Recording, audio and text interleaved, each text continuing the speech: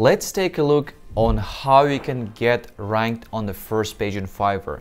In this video, I want to go over, since I have already recorded a video like this and it drove a lot of attention, a lot of speculation that some things, people like it, some things they didn't like it.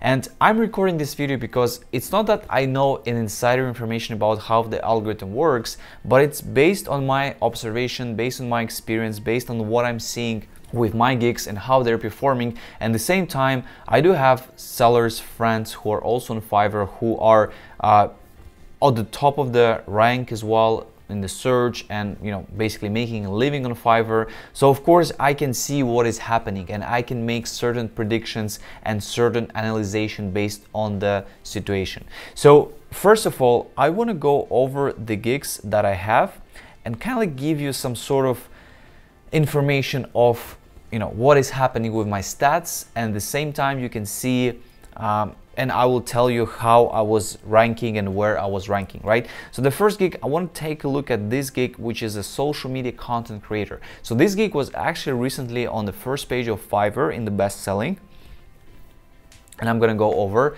now and show you. And recently, like pretty much, so it was in the best selling in the first page for a whole week, and then it went on the second page, right? So basically went off the first page. And I want to show you what happened on the traffic results, impressions, and things like that. So this is the first gig. When we go into my gigs and we actually go into this gig, so this is how the stats are looking so far. So you can see here, pretty much I was going on the first page, I was getting more traffic, right? And then a few days ago, I just left the first page. I'm on the second page at the moment, and you can see the traffic dropped. Of course, you can feel it. What I mean by the first page is when you go, in my case, it's a digital marketing, social media marketing category. I'm currently going in incognito because if you're going with your current browser when you're logged in, it's going to show a bit different results. And even if some sellers have blocked you, you're not going to see their gigs, which actually happened in my case. I'm not sure why, maybe because of the video I recorded or anything like that. Okay, so we are on the first page in the best selling. We are seeing the gigs here. Of course, when you make it to the first two lines, this line, you're probably going to get the most traffic. Also, I want to give you this sort of hint.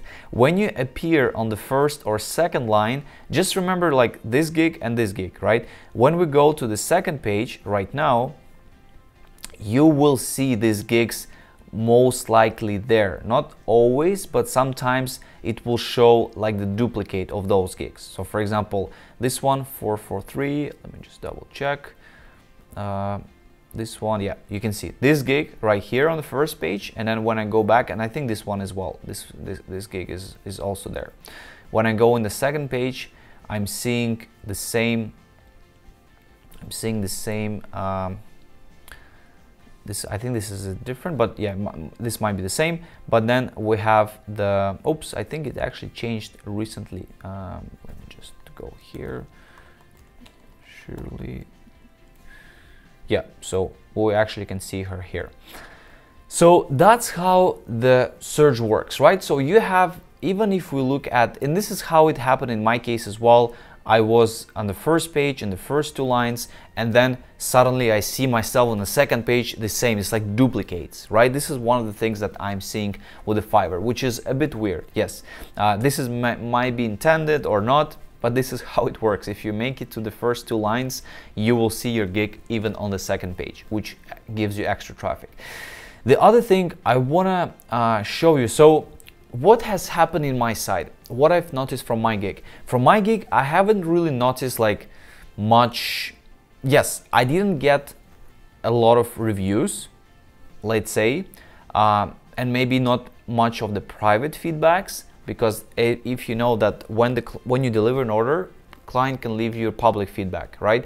And after he leaves you or she leaves you the private feedback, public feedback, Fiverr is asking for private feedback. Private feedback, it's only seen to Fiverr and the buyer, and it's meant to really affect your gig ranking, right? So if the buyer leaves you a 5-star public feedback, but then it goes and says that this gig didn't really perform as it should, maybe he will be satisfactory, your gig is gonna go down in search. This is logical. This is something that they have.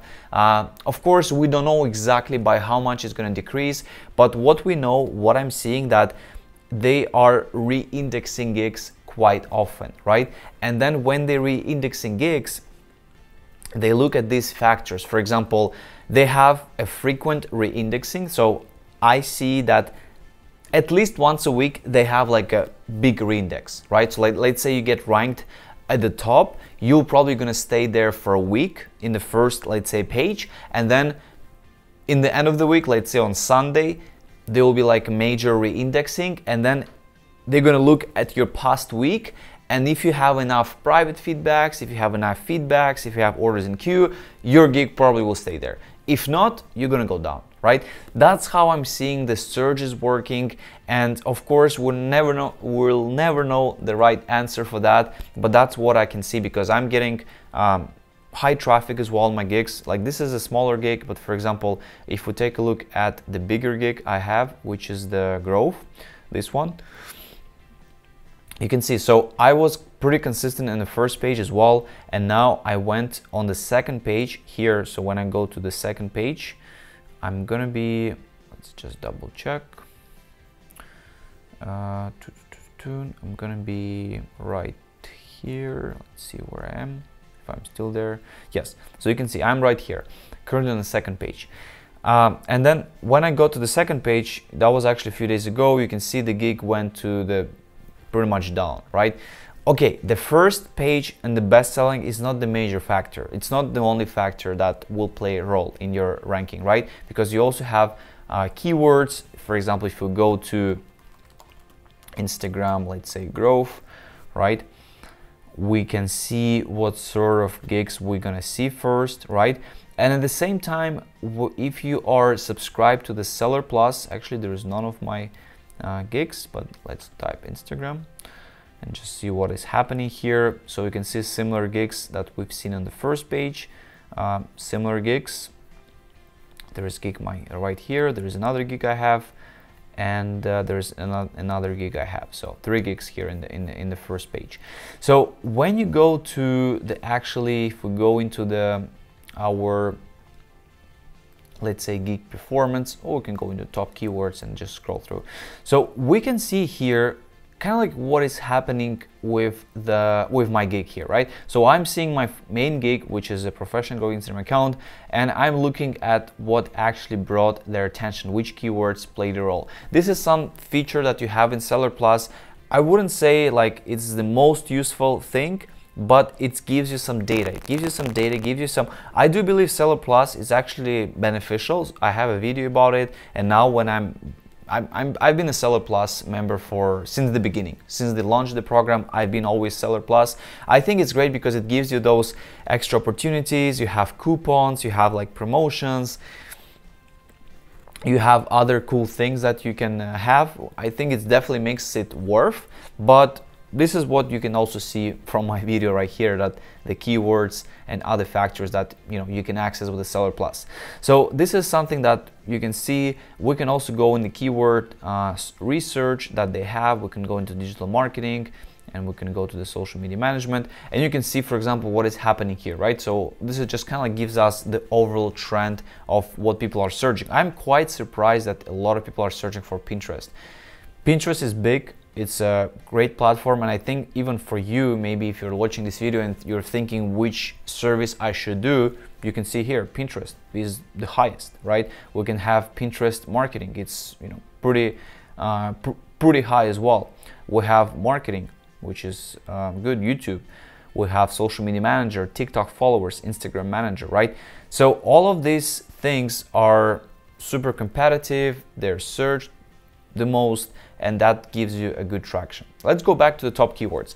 I want to go into the social media content creator gig, which we can also see. So you can see pretty much the only gig that I'm getting searched and getting clicks is by social media content creator, and then this is the earnings for the last 30 days. So yes, I would say the first thing, if you want to get ranked on Fiverr, you need to have multiple gigs. if you only have 1 gig, it actually could work still. And in my opinion, it's good to start with 1 gig because you can drive some more attention. Because when you have multiple gigs, it will take longer to get to the first page compared when you have 1 gig. Because when you have 1 gig, you are just driving the attention to that gig. So you're getting customers to that gig, you're trying to, bump it up. And then when you see the gig is actually getting some solid, position in the ranking, it's good to open multiple gigs, right? You can do this straight away. I do suggest to open multiple gigs because you have to realize that when you're starting on Fiverr and you're just starting with 1 gig, you never know if it's going to work or not. Because on Fiverr, when we go into the search, they always have this category, which is, let's go to the social media marketing. They have this category which is new for new sellers, right? You have newest arrivals, right? In this case, we have the gigs which have been recently created, and sometimes when you actually create your gigs in multiple categories, you will end up here, and that gives extra exposure for newer sellers to get traffic, right? And also we have recommended. This is a tricky part because first of all, I'm always seeing myself in this buyers keep returning, and I think it's because it plays a major factor in the total reviews you have. Because all of these gigs here, when we go and look at them, they have a crazy high number of reviews. So I think this is one of the biggest factors for that. You can see over 3,500. My gig has 4,200. This one, it has 1,400. So you can see all of those gigs, they have a really high number of views. So I would say my theory that if you want to get into this sort of special place, you need to have a high number of reviews and also recurring orders. Of course, people should be coming to you again. Next, we have this section here, right? So I think here, if you're ranking high in the best selling, you will most likely end up here as well. In my case, I'm seeing 2 gigs, 3 gigs, in this case 4 gigs. I'm seeing 4 gigs in this first page. So that means that you can definitely have multiple gigs on the same page. It's not like Fiverr only gonna put 1 gig and they're not. In my case, you can see I have 1 gig here, I have another gig here, I have another gig here, I have another gig here, right? So you can definitely have multiple gigs, and that the algorithm, it's totally fine having that. With the best selling, it's pretty much the same with the best selling, but the best selling, they have some higher criteria because I've been in the recommended for a while now. I've seen myself in the first page for a long time, but in the best selling for the last, let's say 30 days, I've been on the first page, on the second page, on the first page, on the second page. So it's been like this. So I do believe that the private feedback has a huge factor of ranking high, right? This is my sort of theory.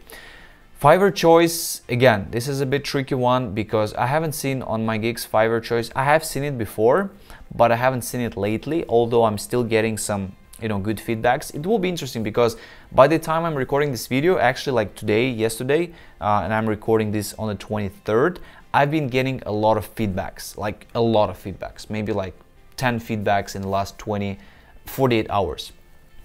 I'm kind of curious how my gig's gonna be ranked, because when you receive those feedbacks, it looks like it's not gonna happen like straight away. Your gig will re-index. It will actually happen on specific day. So they have a small re-indexing of gigs, maybe every other day, and it's not gonna shift your position much. It's gonna maybe shift it just a bit, like let's say you are, for example, you're like here, maybe you'll be there, like just 1, 2, 3 spots. But then every week they have some major re-indexing, right? So that where you can be on the second page and then suddenly you become on the first page. And there is no exact strategy formula why. I think, and I'm seeing it's based on the private feedbacks. This is the thing that I can see from my side, that, when I'm seeing more positive public feedback, when I'm seeing clients are overwhelmed, like very happy with the work, over delivered, they're ranking my private feedback and I'm getting ranked high. But when I'm not getting enough, even if you don't get the bad one, but you're just not getting enough, the other gigs might be getting them and they might be outperforming you. So guys, again, Fiverr is a tricky game. So I will suggest to not rely and don't stress yourself too much. Oh, you have to be on the first page, you have to be on the first page. Work on building your profile, because Fiverr makes it, it's a reputation, first of all, right? It's like you have your agency. You can go on LinkedIn, you can go on Instagram, on Facebook, you can go on sending people directly emails, right? And you can just drive traffic to your Fiverr account. I'm going to record a video of the strategies that you can do to drive traffic outside, but you have to think about the Fiverr search is great, and if you can use promoted gigs, if you can be ranked high enough, that's all great. That's going to work well, you'll be happy, everything's going to work.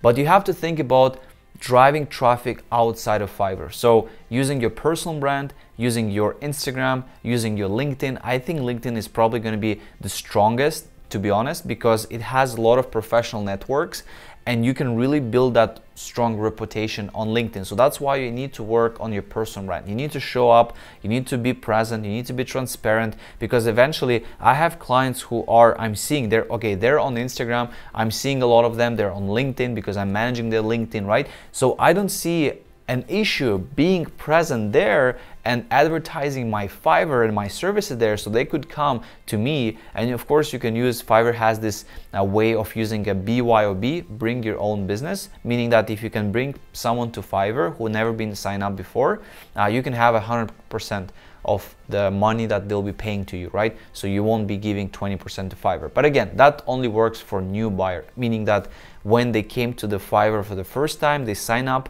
using your link, and then they will become pretty much for lifetime. You will always get 100% payments from them without giving 20% to Fiverr. Guys, please feel free to share your feedback, your thoughts about how the algorithm works and what you are seeing from your side. If you're seeing private feedback, could be the major factor. If you're seeing orders in queue, if you're seeing maybe responding fast, right? If you're seeing other things, feel free to share, because I think that's going to be useful for everyone. Also, please consider subscribing to the Freelance Hustle newsletter. This is the newsletter that I'm excited to kind of continue, because I would like to share more tips, more strategies, go a bit more in depth about those things, and I think you will enjoy this type of content as well. If you want to learn about my sort of strategies, how I do things on Fiverr, I also have a course. I did upgrade it recently as well, so you can have my Stan store link as well in the description, and you can check it out, and I'll be happy to help you. If you have any questions, you can also connect with me on Instagram. You have the link there. If you have any question requests, I do try to share some of behind the scenes of my story, so please send me a message if you have any questions. And guys, thank you so much, and hope to see you in the next video.